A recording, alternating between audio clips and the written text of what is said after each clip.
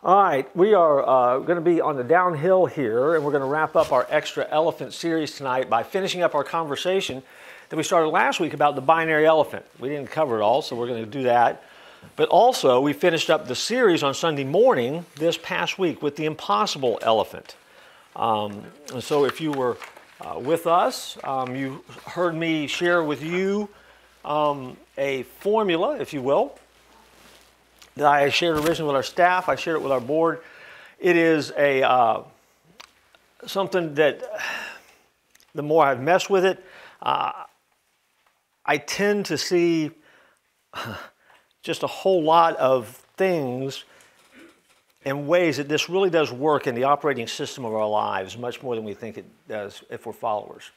I used the illustration of Noah building the ark, and I said when things are in front of you and they seem impossible, they're so big that you don't know how you're going to get there from here. They're the things you haven't tackled yet, but they're there. And if God's got a hand in that and you begin working on it, then all of a sudden that impossible task, while it is still tough, begins to become improbable. In other words, you see a way it can be done, you just don't know how it's going to happen yet. And you continue to work at it, and you continue to work at it, and you continue to be obedient, you continue to do your homework, and you continue to put all those pieces together, and all of a sudden the improbable begins to kick, and you realize before you know it that the improbable has now become inevitable. In other words, you have the plan now. You're rolling toward it, and you're confident that this is exactly what you're supposed to do. That happens in so many areas of our life, big things, little things. When David walks out to face Goliath, right? I mean, if you're sitting there and you're watching it from the side like that, is absolutely an impossible matchup. It's impossible. There's no way that a little teenage boy is going to beat Goliath on the battlefield. But the more you hear David talk, and the more you hear his line of thinking, you begin to realize what it took to get him out on that field in front of that giant where no one else would go out there, that he could not stand the fact that this guy was out there insulting God, and that he was confident because he knew that he had already killed the lion, he had already killed the bear. Surely Goliath couldn't be tougher than that. He's a kid. He doesn't know better. And all of a sudden, the improbable begins to take place, and then he calls a shot. He takes 5 stones, because Goliath's got 4 brothers. He's going to use 1 stone, but he tells Goliath before he throws the stone the most amazing thing, one of the most amazing moments in all of Scripture. Sometimes we read past it so quick, he says, I'm going to cut your head off. And he's standing there with a slingshot. But David calls the shot, and he looks at Goliath and says, I'm going to cut your head off. And go back and read the story, do the deep dive. He makes the call, but he doesn't have a sword. So it begs the question, where's he going to get the sword? Well, I know he's going to take Goliath's sword. So all of a sudden, this improbable conversation turns into the inevitable, and here's this teenage kid with 1 rock, hitting Goliath in the 1 spot that was going to put him down. And it doesn't kill him. What kills him, he runs over and cuts his head off. It's crazy, right? Think of your life and how many times something that seems big, and it doesn't have to be giant killing. It can be something simple. I was having this conversation today with my publicist, and we're working on a book deal, and you can pray for me on that too, because my publisher's going out of business.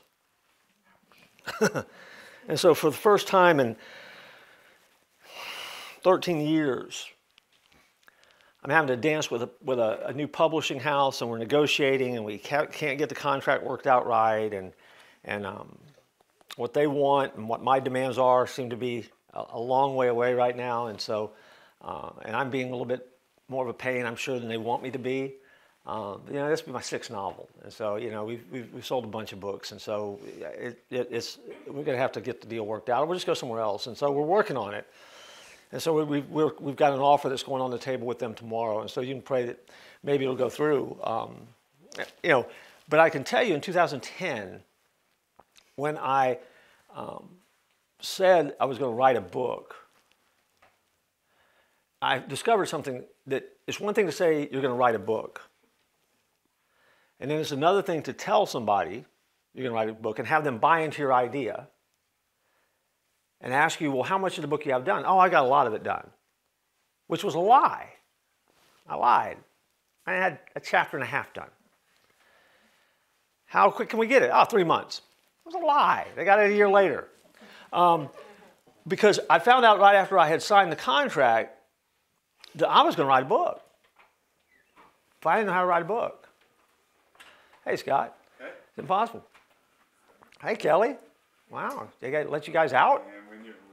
Oh, come on in. Let me change my notes now. I got to change what I was going to say. Scott and Kelly are here now. All right. So again, in a smaller scale, that was an impossible task. Because I don't know how to do that. I didn't know how to do it. So I did the most amazing thing. I started. I started. People want to know now, oh, tell us about your method. There's no method. Do you know how it's going to end? Nope. Don't know how it's going to end when I start. You know what you're going to say? Nope. You know what the character's going to do? Not till I get to it. I mean, I write it in real time. So in the new book I'm working on, I can tell you exactly what happens up to chapter 28. I have no idea what's going to happen in chapter 29. That's why I haven't written it yet. But all of a sudden, though, somewhere in the midst of it, it became very improbable, but it dawned on me, you know what? I'm going to get this thing done. I'm going to get this thing done. The end game was just to get a book done and get it published. Whether anybody read it or not was absolutely secondary to me, did not matter. I wanted to get it done. I wanted to say I did it. I wanted to go to the next thing. And it happened, and so the inevitable began. I mean, all of a sudden, this impossible task became inevitable. And it came together, and lo and behold, I wrote a book a couple of times now. Still don't know what I'm doing, still no smarter at it. Still don't know why it works the way it works. Still don't know all the details about it. Now I'm finding out again I know very little about publishing as I'm negotiating with a new publisher. But we're going to get it done. I mean, I'm confident that we're going to get it done. And for this scenario, I'm not really doing a whole lot of negotiating. I have somebody that gets to do that for me, and so they're doing a good job. But in our life, that's the way things work. And so for us as followers, the key to it all is making sure that God's got his hand in the impossible. And if God's got his hand in the impossible, you've got to know. Your job then is to roll up your sleeves and do the work. And when you start doing the work, all of a sudden that impossible becomes a lot more improbable. You won't even be able to see the end of it from where you're at. You might not even know how it's going to end. But eventually that will then become inevitable, and you know that somehow God's going to take and use what you're doing to do something amazing. And so for you, for me, for all of us, I mean, we face the impossible every day of our lives in some big or small way. Scenarios where you think, I just can't do this. I'm not going to make it. I'm not going to survive it. It could be a job. It could be parenting. It could be something financial. It could be anything. And yes, all of those things out there seem impossible, but what you're always looking for in that impossible moment, does God have his hand in it? And that's where you have to start. You have to answer that question. God, is this something we're supposed to dance with? Do you have a hand in it? And if the answer is yes, then it's your job then to start moving it and see what you can do to start developing the systems, the plan, scenarios, something to get it from the impossible to the improbable. Most people, by the way, are loaded with impossible and they never do anything with it. That's why most people die with untapped potential and unlimited possibilities. And a lot of people never do the work that they need to do to take that impossible, because what we want is we want God to move it from the impossible to done. We don't want the improbable piece. We don't want the inevitable piece, because that's what all the work is, right? So we just want God to do the impossible and just finish it up for us and let us just walk into it. He can, by the way, he's God. All right? I mean, he can. I'm not going to limit God. But I will tell you by personal testimony, I have discovered, and the biblical pattern tends to be that you got to do some work to get there. There's some obedience involved. There's some stuff that's got to happen. You know, God's going to bless it and He's going to honor it, but you got to do something. And it's usually not what you think you're going to have to do, and it usually doesn't work out the way you think it's going to work out. I think part of the adventure is understanding that God really is at work in the impossible as well. Because for you to see the impossible, for you to understand the impossible, for you to start getting your head and heart around it, to get excited about the impossible, I think really is a work of God. And that's what makes the journey fun. And it's what makes the journey big. Some things are obviously bigger than others. You know, as I've said, we talked about Christmas dreams a few minutes ago, and we were sharing some stuff there. I think I've made the statement once, but I've made it 1,000 times. You know, some dreams just take longer. You get impatient when it doesn't happen fast, but some dreams just take more time. And nothing wrong with that. Probably, I'm trying to remember when it happens, probably somewhere as we move into the summer months, we're going to talk about dream chasing and what that looks like. I think it's maybe June. Don't hold me to that. Anyway, so we're going to talk about that. So if you're a dreamer and you don't know it, or you're a dreamer and you can't figure out how to chase it, we're going to work on that a little bit. All right? Now, questions about that Sunday? Questions left over from last week's binary elephant conversation. Either on Sunday or Wednesday, either one. It's a good time to ask. Actually, ask away. More of a statement, but I'll keep it short. Okay. I wanted to share it last week, but I was new, so I was shy. But the first time I saw a trans person, I was watching America's Next Top Model. Tyra Banks, huge fan. So I watched her show whenever I was sick, and it was like season 5 or 6, and it was the first time I had seen it, I had heard the explanation, and I was like confused by it because I just didn't understand it. And then I watched the whole season. He didn't win. But at the end, like, my mom was like, "What is that?" And I was like, "Oh, like, so I started explaining it, you know, what the TV fed me, I guess, and I'm feeding her what, like, I was fed." And she looks at me and she goes, "So, like, do you believe in God?" And I thought it was, like, a stupid question. I'm like, "Yeah." And she's like, "Okay, do you think he's perfect?" "Yes." "Do you think he put all these tiny pieces that made you, you?" "Yeah." "Okay, so do you think that God makes mistakes?" "Do you think that he just messed up and he accidentally gave him the wrong part?" And I was like, I didn't have an answer. And so obviously I'm like, well, no, you know? And then I was like 12 or 13, and then that was kind of the end of that. But it stems because I believe in God, and I believe in the Bible, and I have that faith, you know? So just that simple question, like, well, do you think God makes mistakes then? It's like, well, yeah. And then that was that. So sure. I don't know. I just thought that, I don't know. I feel like sometimes, like, we can answer the question with another question sometimes. Yeah. Get you thinking. Well, I mean, and Amy made a point last week, and we talked a little bit after it was over with too, where, you know, I mean, we are moving through a generation of people that's an interesting generation. Because again, as I shared with you, you know, last week, I mean, you kind of blow through life, and, you know, you think back on your life experiences, you don't think anything about it. I shared with you the story about the boy who's gone home and he's questioning his sexuality because someone at school told him he's gay. And I don't know whether he's gay or not. But a lot of that heavy lifting, that I grew up in an environment where that heavy lifting was done in the home. You know, I had mom and dad that would do that heavy lifting with me. You know, I mean, we were joking about it a little bit later on, but I mean, I knew Tommy's dad when he was alive, and we were making a joke about the fact, what would your dad say if you ran in there and said that one day? And, you know, Rayford would knock Tommy back in the yard and said, What are you talking about? You know, I mean, it's just, you know. But again, that knock would have clarified it. Yeah, you know right away who you are, yeah. I mean, but a lot of the lifting today is not being done by parents. And the other thing about it is too, it's a generational thing though, because again, this is now an era where the conversations are different. It's not a conversation that happened 10 years ago. And so you've got now parents who are moving through an era where we have untethered in so many ways from some of those foundational things that I held on to when I was a kid. They're trying to move and navigate life. We're hearing from the culture all around us. We're hearing from, I mean, it is just a tough time. And yet here we are trying to speak into this world. Again, I appreciate some of you sending me some notes saying, attaboy, as we've covered it, because you figured out that I was already getting some mail that's pretty interesting, and I'm still getting it, which is nice. Really appreciate those cards and letters. Keep them coming.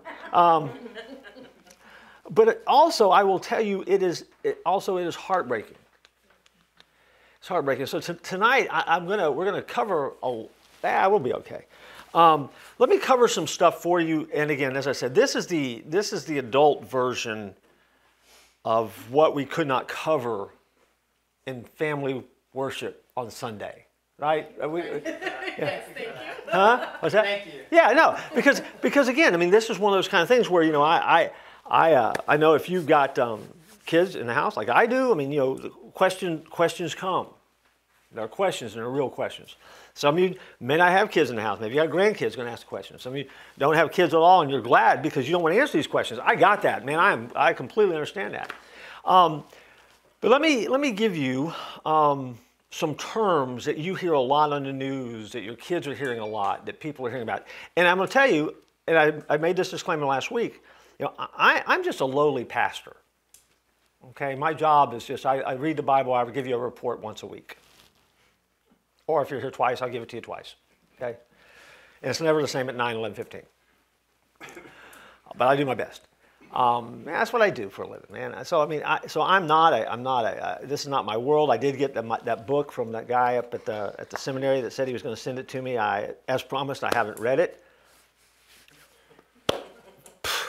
It's on the list somewhere. I'll get to it eventually.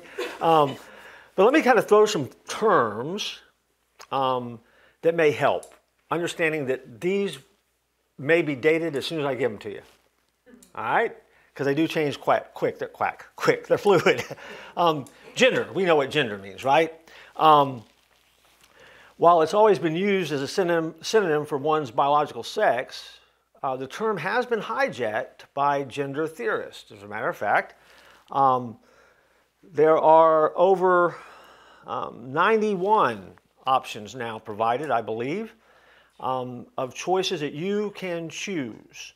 And then, as I told you last week, I think if you don't identify with one of the pre-populated list of gender identities, you can choose and make up your own, fill in your gap.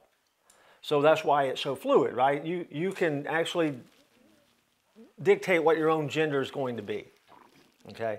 At least in the conversations today. Gender dysphoria is the feeling that one's emotional and psychological identity doesn't match the biological sex someone was born with. This is where you hear someone say, well, I'm trapped in the wrong body. Okay, so that's where that framing comes. That's dysphoria. Gender identity is a common phrase and has to do with one's sense of who they feel themselves to be. Now, so if being human is to be male or female, then you need to remember, I would say to you, your sex is your gender and your gender is your sex. However, gender identity is a lot more based on feeling. This is what I feel that I am. So this is how I will identify.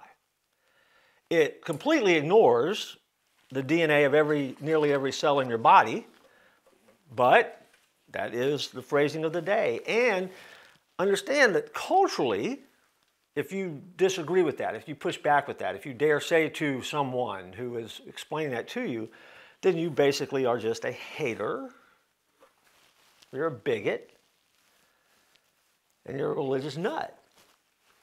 And as I look around the room, some of you are nuts, but that has nothing to do with religion. All right, gender expression. I'll own up to it. Huh? I'll own up to it. I didn't say anybody. Gender expression is commonly used to refer to how someone presents themselves to others as male, female, some combination of the two, or neither. It could include language, clothing, actions, and more. Again, it's fluid. It's based entirely on how you feel on any given day. The idea is, if I say I am, that settles it. And so if I want to dress for you as a woman and I'm feeling like a woman, and I'm going to be proud to be a woman, then so be it. I will dress that way. And because I feel it that way, that's my gender expression. The authority is yourself. Because I said it, there's no discussion on it.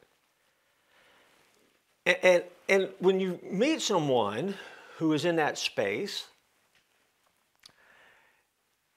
you're caught in that moment because it's extremely difficult for any other conversation to take place because again, what have they done in that moment? Well, I'm basing my decision on how I feel. I've said it. My feeling really is the trump card I'm going to play. Now, if you're a follower, you understand that if God says it, that settles it. And when God says it, that settles it whether I agree or not. God has never included me in on anything he wanted to do in the universe. You know, when God created the universe, when he created man, woman, separated light and darkness, water, land, I never had any input into that. God didn't need my input. He is not going to ask me for my input.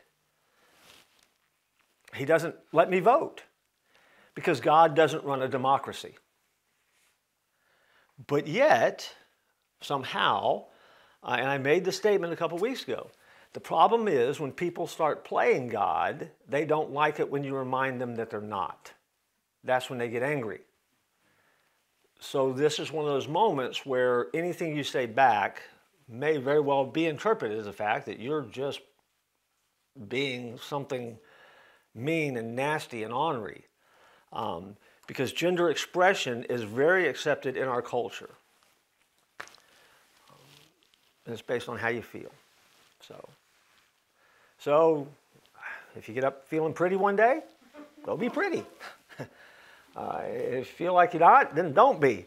But understand that as a follower, you get to rise above that confusion and understand that you build your life on truth. When God says it and when God does it, that is where you stop.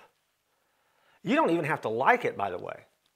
I mean, and that's okay as a follower. You may not like all that God does. I mean, we don't admit that on Sunday morning, but on Wednesday night we can. There's some stuff that God does. I'm like, God, I don't get it. Why's it got to be that way? It's okay. You can be confident. If God did it and God said it, that settles it. And you can debate it until you're blue in the face. You can fight about it. You can chase around the tree. You can run up the tree, down the tree, inside the tree, outside the tree. It doesn't matter. It doesn't change anything. I have never changed anything that God put in place. And neither have you. And you're not going to start. And that's good, by the way. And that includes gender. Okay? Transgender is the umbrella term often used to include everyone who feels any dissatisfaction with their current biological sex. It's also what is often used for those who want to cross-dress. Transgenderism is often defined as the expression of a feeling that your gender does not correspond to your sex, and so as a result, you changed it. Now transgenderism is a very real problem. We're going to talk about that in a few minutes. It is a real struggle. You know people who struggle with this. You know of families who have this struggle going on in their home, with their children, with their loved ones, with your neighbors. And so while it's easy to sit back and just go, that's just silly. It's only silly till you deal with it in your own house. It's only silly till your child is doing it. It's only silly until you're looking at someone you love and you know that they've made this mistake and this isn't biblical. And you have to love them anyway. And you got to figure out how to do it. It's tough. We're going to talk about that. So it's easy to make light of and it's easy to brush past and say, well, okay, let's go on to something else. This is, and I'm going to tell you why in just a minute, but this issue of sexuality is an issue that is not going away in our culture. It's not going to get easier. It's not going to get easier for your kids, your grandkids, your great-grandkids. As we move closer through these end times, whatever these end times are, these are going to be battles that happen, and you're going to know people that have to kind of walk through these things and figure out how to teach. If you got kids, how do they navigate this? I talked to someone earlier this afternoon that said, this is a battle. They're after our children.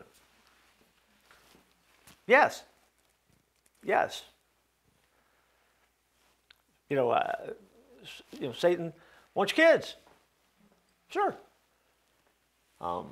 He wants that victory. He wants to win. he loves nothing more than to tell them they're not right with God. He's been doing it since the garden, by the way. That's what he told Eve. That's how he told Eve on the apple, or whatever fruit it was. Did God really say that?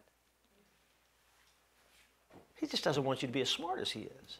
I mean, Satan doesn't have a new, he doesn't have a new play in the playbook. He just keeps tweaking it.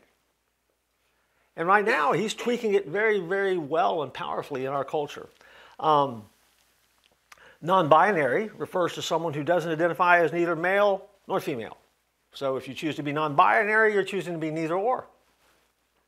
I don't even know how that works. Although, I will tell you, I know 3 people who will tell you they identify as non-binary. And I've looked back at 2 of the 3 and said, I don't get it. Because I look at you and I identify you.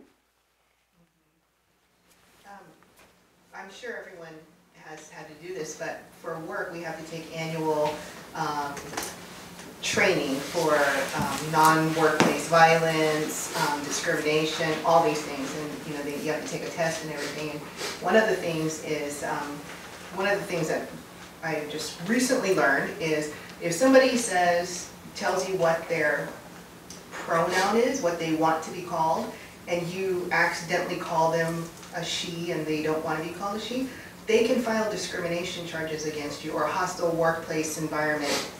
They can go and complain against you. Mm-hmm. And so the only comfort I get out of that is I work remotely from home, so I don't have to worry about, calling my husband the wrong name or something like that. Yeah.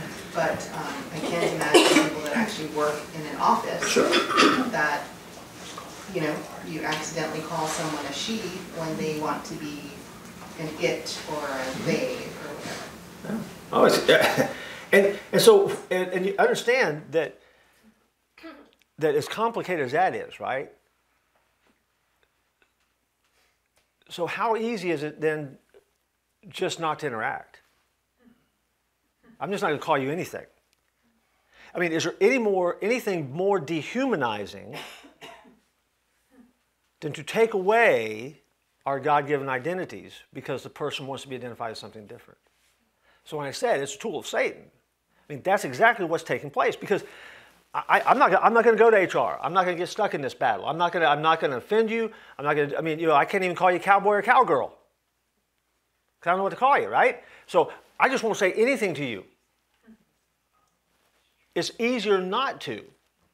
So we have now generations of people who are learning just not to interact. Because why? You don't want to screw up. You don't want to lose your job. You don't want to get in trouble. You don't want to get sent to HR. You don't want to get kicked out of whatever group you're in. So what do? It's just better just not. I'm just not going to deal with it. And that's our world. You can even get in trouble if you ask. If somebody thinks you're asking too many questions about their weekend, like, oh, how was your weekend? Oh, you're triggering them. Yeah, well, because then you're being like nosy. Yeah, oh yeah. And if you're asking her about her weekend, but it's too much, I can file a complaint against you because I was there. Yeah. And I made you uncomfortable because I was asking too many questions. Yes. Yeah. I'm in trouble. That's not. Huh? I said I'm in trouble. We need to talk before you leave tonight. Yeah, you're in trouble. Yeah. I'm always asking questions. And then transsexuals, of course, are people who are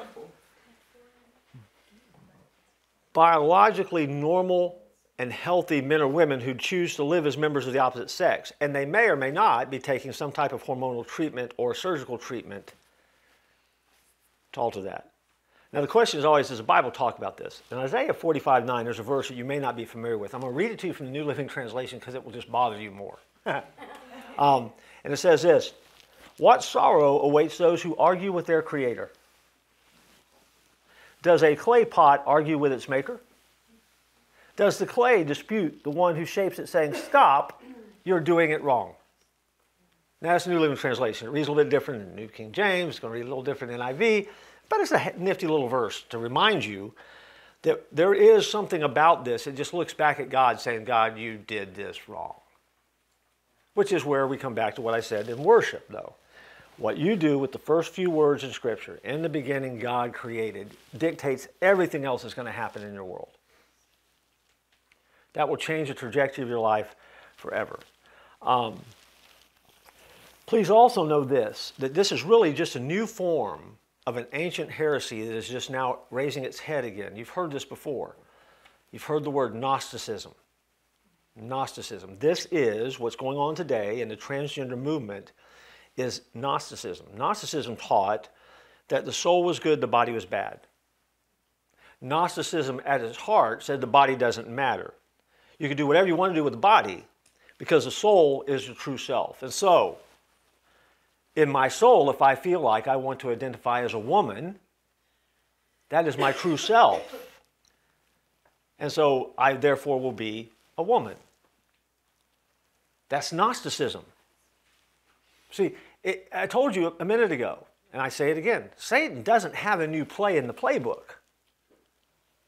This is just an evil play that he's been playing since the very beginning of time, and he's playing the same deck of cards. However, the dumber the culture gets, the more we get disconnected from God, the more we push God out of the marketplace, the more that we move away from Judeo-Christian principles, the easier it is to sell the lie. And Satan is the father of lies, right? So this is a spiritual battle. It is a spiritual battle for a culture, a generation. It is a spiritual battle for the family. It's a spiritual battle for your children, your grandchildren. It is a spiritual battle, and we're in it up to our ears, whether you want to participate or not. And see, that's why it became an elephant in the room. Because church don't want to talk about this. People in church don't know how to respond to it. So what do? We just don't respond. Because we're fearful. We don't want to offend anybody for God. I got news for you. I offend people for God all the time. But they keep coming back. I have a list of people that I think they hate my guts. I know they do. I hear from them on a regular basis. I don't keep most of the fan mail that comes in, but I do keep the hate mail. I want to know when those nutballs walked in. I want to know when they're here. I want to know when they're close. I want to know who they are. And I always want to be able to go back and say, I know your name. We'd like to know too. But you know, it's. But hear me carefully. It is impossible to change sex. It is impossible to change your sex. You can only change your appearance. Okay? Your birth sex cannot be changed, and no amount of surgery is going to take a man and make him a woman or a woman into a man. And here's why. The XX chromosome and the XY chromosome pattern is set at conception. People who undergo sex reassignment procedures do not become the opposite sex. They're just changing their outward appearance. They don't do anything to the inside. End of the story. That will make you very unpopular to share that truth. But that is true. But also, don't make the mistake, because we watch the news, or you might watch the news, I watch the news, don't make the mistake that every transgender identifying person is an angry activist. That's not the case.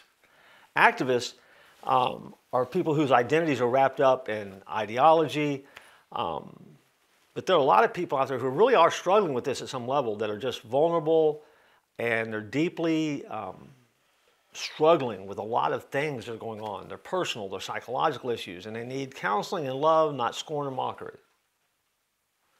And we have to walk that fine line. And it takes courage to be able to speak into that world. Jesus told us, you know, there's going to be trouble in the world, but take heart. He's overcome the world. And if you're trying to shape the culture, sometimes people aren't going to like that. And what he's saying to Beatitudes?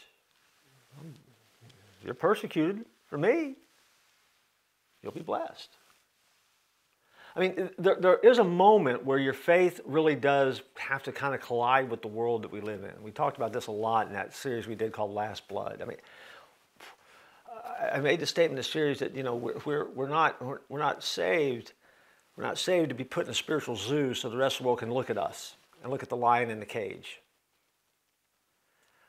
We are saved by God to be the aggressors in the world and to fight for his kingdom.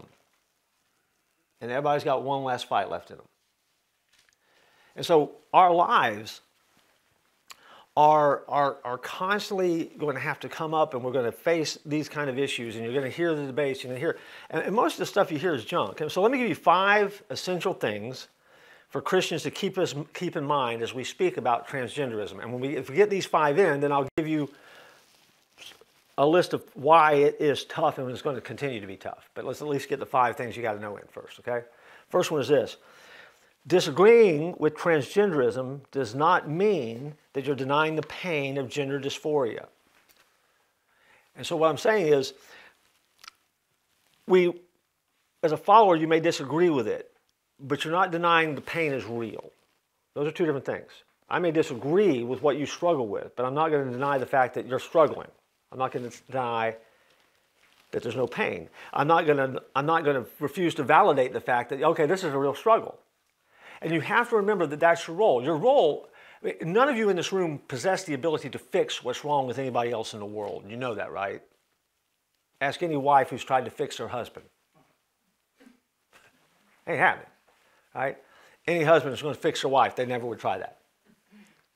You know, you don't have that ability. You can't fix anyone. You can't fix your kids. You can't fix your neighbor. You can't fix your boss. You can't fix anyone.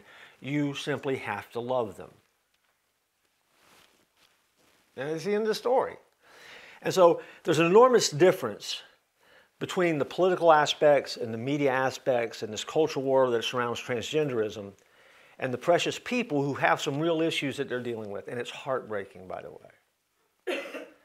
If you've ever sat down with someone and really had that kind of conversation, I have yet to have it where I don't walk away feeling incredibly sad for them. And as much as they want to prod and try to engage and get into a battle, I refuse to get into this battle and arguing with them about what they've decided to do or not do.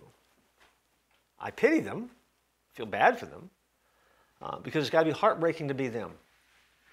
It's got to be heartbreaking to be in their skin.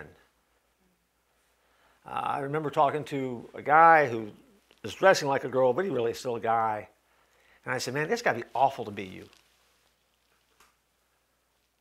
Well, no, I like me. I said, well, that's great. I like you too. But it's just got to be awful to be you. Because at the end of the day, when this conversation is over with, I knew you before. And I loved you before. I still love you now. This has got to be awful to be you. So you just break my heart. So I hurt for you. And they got mad. They told me, I don't want you to hurt for me. I said, well, what do you want from me? I want you to accept me. I said, I do accept you. I accept you as someone I just feel sorry for. And I really hurt for you. That's all you're going to get from me. No fight. I'm not going to hit you with my Bible. I'm not going to quote King James to you. I'm not going to tell you wrong, because you already know I think you're wrong. And you know why I think you're wrong. I just feel for you. They said they didn't want to talk to me anymore. And that's okay. That is okay. Because at the end of the day, I can't fix that. And so we have to understand that we ground our convictions in God's unchanging, perfect word. And we have to learn to speak with compassion as we deal with those that struggle with this. Okay? Second, to remember, a man cannot become a woman and a woman cannot become a man. I mean, the biggest claim of the transgender movement is that a man who thinks he's a woman can really be a woman and vice versa. And that includes Caitlyn Jenner. I mean, at the end of the day, Caitlyn Jenner still has a gold medal from the Olympics in Montreal. Caitlyn Jenner may be one of the greatest athletes to ever live. And it doesn't matter what Caitlyn Jenner does. Caitlyn Jenner can be Caitlyn Jenner, but at the end of the day, Caitlyn still was the Olympic world record holder in the men's decathlon.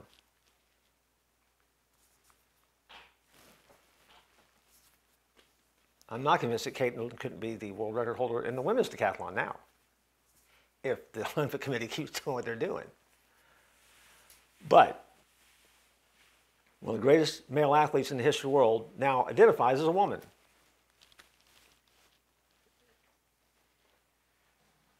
You can change a lot of things, but you can't change the person's biological makeup. The psychology of the mind cannot override the facts of a person's biological markers. And we are just now on the crest of, and this is going to happen over the next 10 years, we're just now on the crest of those first studies that have come out of all the psychological damage that's going to have to be fixed and undone and unraveled because of the acceptance of this movement. And we're already seeing the first results, which is a whole different topic, of now the reversals to go back to what you originally were before, which is a mess and a half.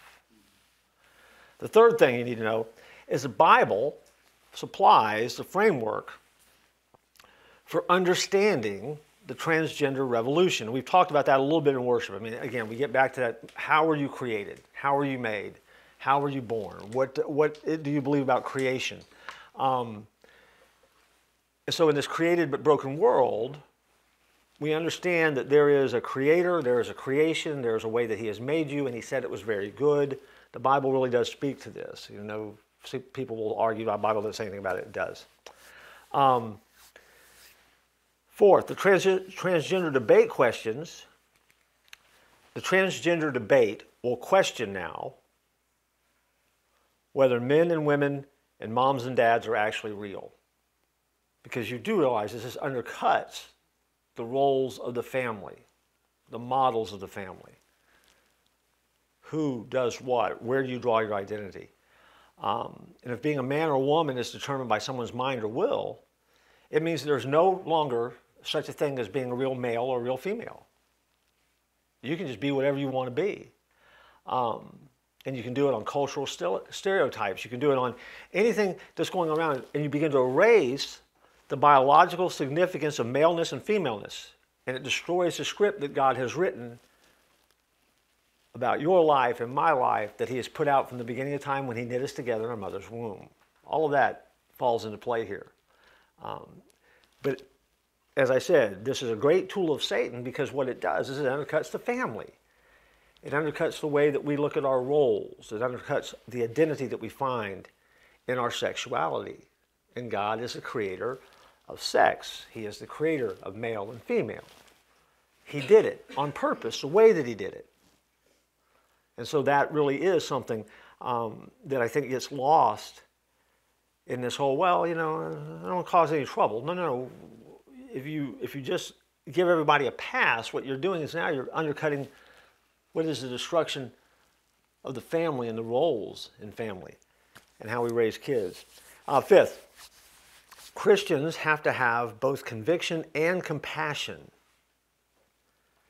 because this is a loaded issue that doesn't go away. So we need to know what the Bible says. We need to know what we believe and why we believe it. We need to be secure in that. But we also need to be able to speak with compassion and a hurting heart for those that are going with it. You can tolerate anybody. You don't have to bless what they do. And we're very tolerant in our culture of a lot of different things. And I can be tolerant of you, and I can be tolerant of you making bonehead choices, and you can hopefully be tolerant of my bonehead choices. But you never have to accept my bonehead choices, especially if they're sinful. Nor do I have to accept yours. Tolerance, we're good at. We live all our lives being tolerant. And if you ever demand that someone be more than tolerant of you, get over yourself. Because no one owes you that they're going to like you. No one's going to have to agree with everything you like. Because we're all wired different, right? I even got an email from somebody making fun of me for criticizing the Alabama hat that was on the elephant Sunday. I mean, they got, you know, and we're just going back and forth. Someone wanted to say, was someone really emailing you about that, texting you about that hat on the elephant? No, I was making that up. I was just doing that because Richard changed the hat at 11:15, and he took the Kentucky hat off and put the Alabama hat on. So I was just making my text up as I was walking up there to harass him. It wasn't real. But some Alabama fan out there, because, you know, Alabama fans are weird. They just did what they had to do.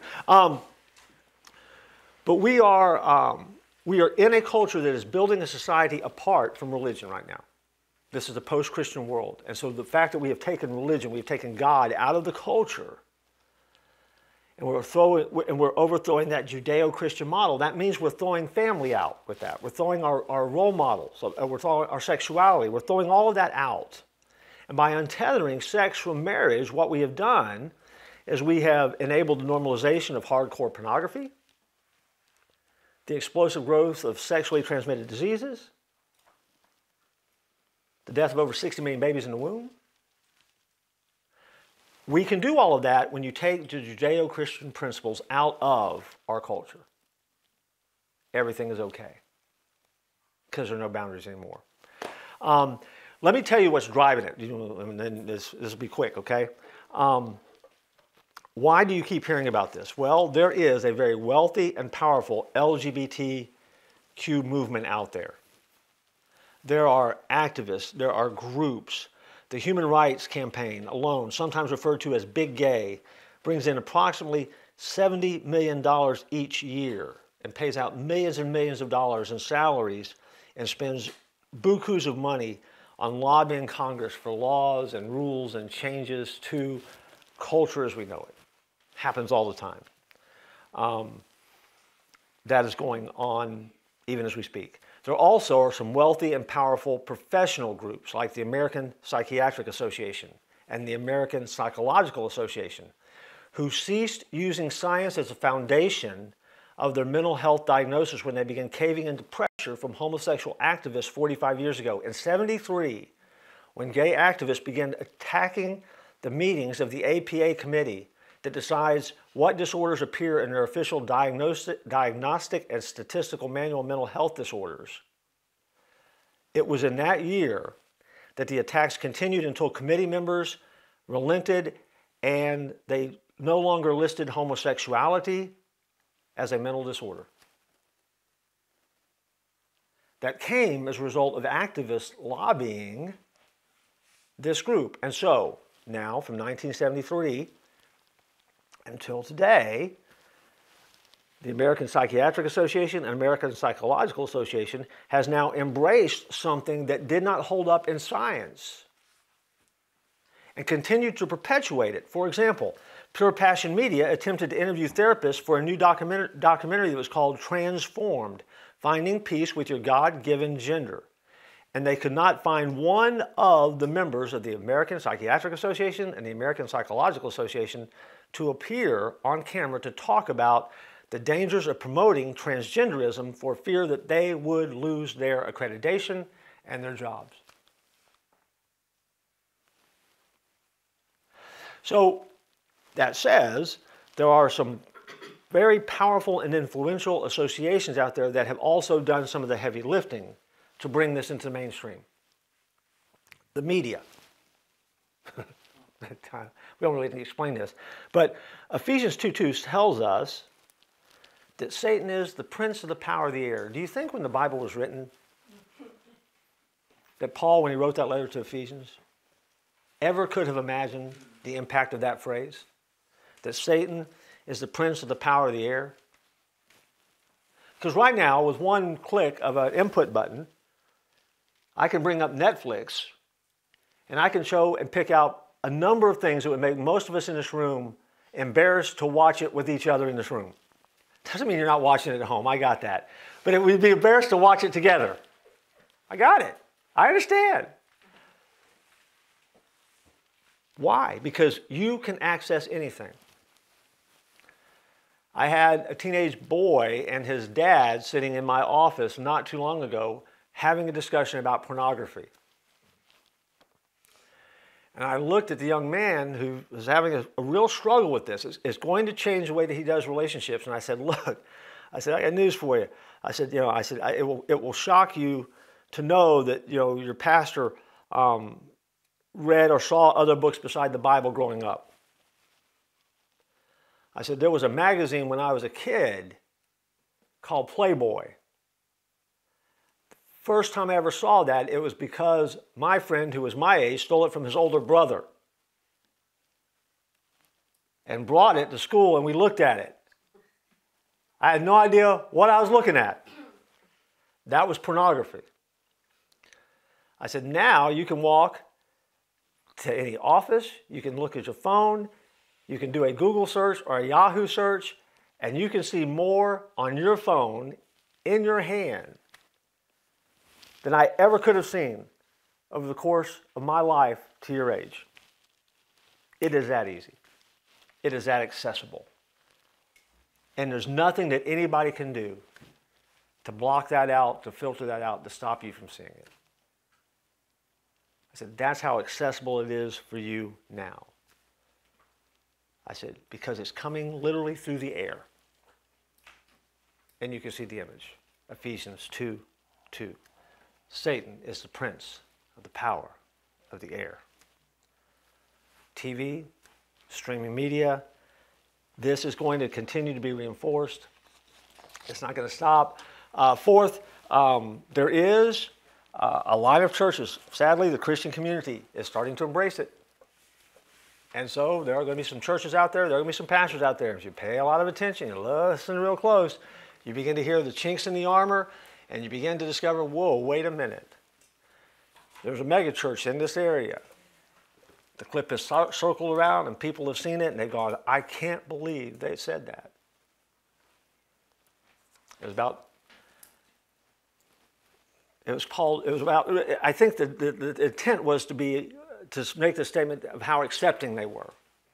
But in attempting to explain that, the guy stumbled all over himself and said some things that there's just no way that he can really believe, or so you would think when you see the clip, until the following week when they doubled down on it. It's one of the larger churches in Central Florida right now, and the ripple effect of that will continue for the next 20 years in that church. I can promise you that. And the last part is, it's us. We have a voice in this world. And until we start using our voice, and until we start doing those things that we know we need to do by voting and by paying attention and by speaking into and learning to love and learning to love in the right ways and learning to speak the truth in love, until we learn to do that, we're going to always find ourselves trying to catch up. Now, we're out of time. So let's pray and be done. God, thank you. Help us to be salt and light in a world that needs it. Amen. All right, get out.